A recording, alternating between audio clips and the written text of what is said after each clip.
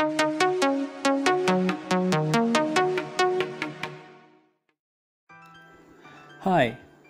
in this video, you will learn the definition of transmittance and absorbance and their relationship in absorption spectroscopy.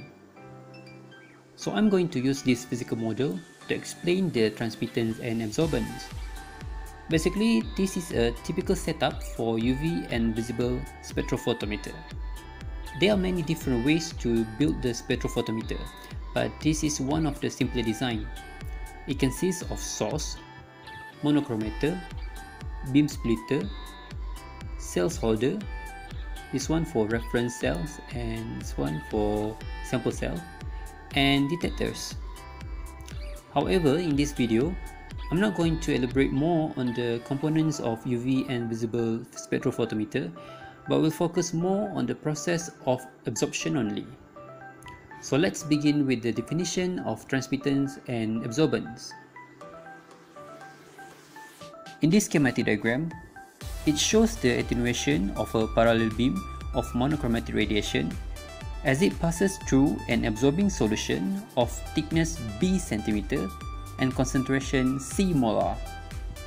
Because of the interactions between the photons and absorbing species, the radiant power of the beam decreases from P0 to P. The transmittant, or T, of the solution is the fraction of incident radiation transmitted by the solution, as shown in this equation. T equals to P over P0. Transmittance is often expressed as a percentage and called the percent transmittance. Percent transmittance is equal to P over P0 times 100%.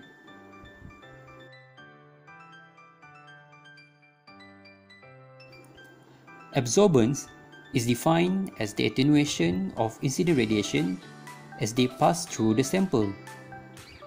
A graph of a sample's absorbance of electromagnetic radiation versus wavelength using UV and visible spectrophotometer is known as absorbance spectrum. The absorbance, or A, of a solution is related to the transmittant in a logarithmic manner as shown in this equation. A equal to negative log T equal to negative log P over P0 equal to log P0 over P. Okay, now a sample in the sample cell will absorb the incident radiation while the transmitted radiation will be emitted to the detector. As the radiation exits the cells and strikes the detector, an electrical current is created. The intensity of the radiation exists both the reference and sample cells is identical. Therefore, the current generated by each detector is identical.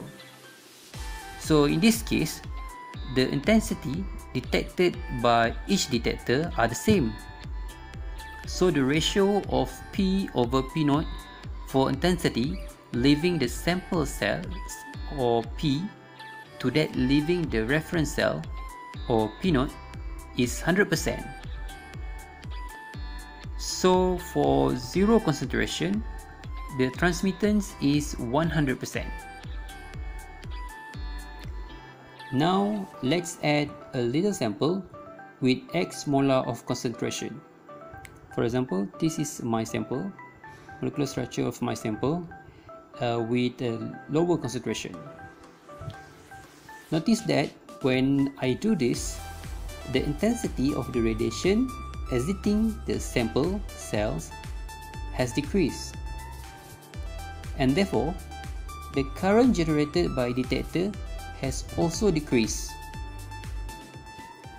Now the ratio of intensity P over P0 is no longer 100%, and in this case, let's say that is down to 50% at the given concentration of X molar.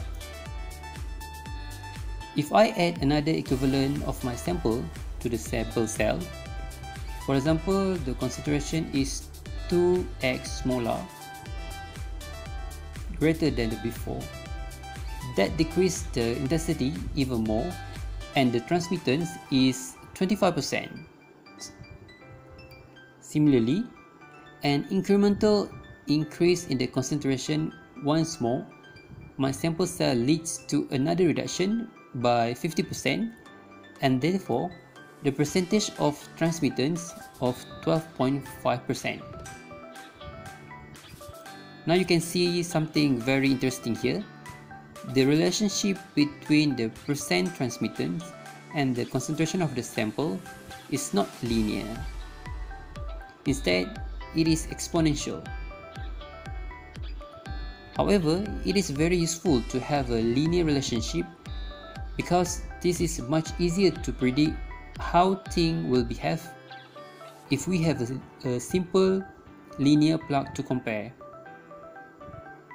What August Beer, a scientist who discovered Beer's law, did was to convert that percent transmittance into a new unit called absorbance.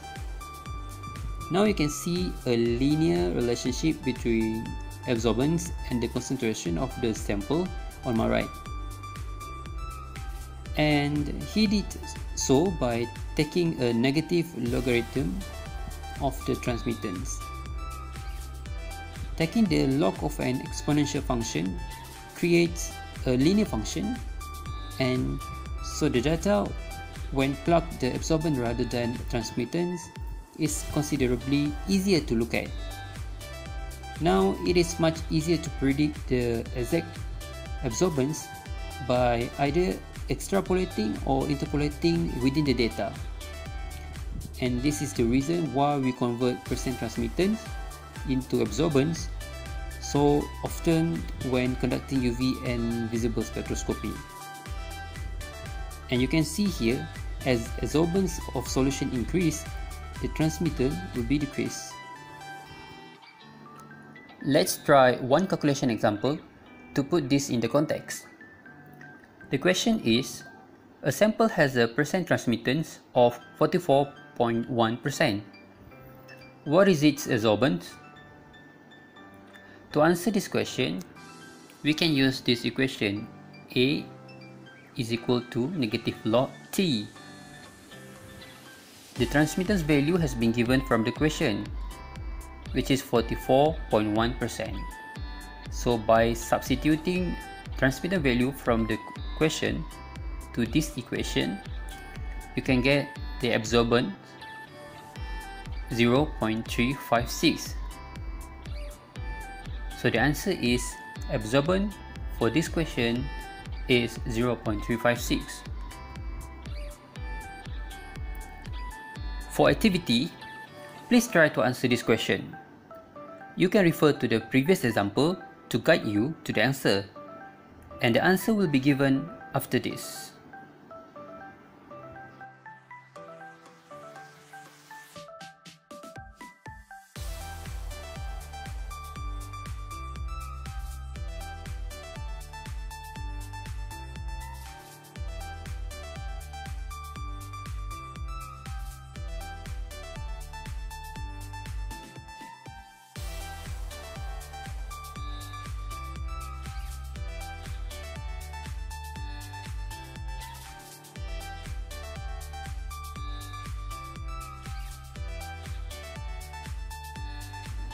So this is the solution for our activity.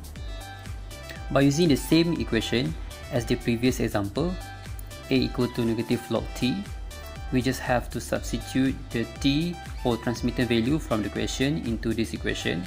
So A is equal to negative log 0.662. So the answer is absorbance is 0.179. So that's all for this video. Thanks for watching.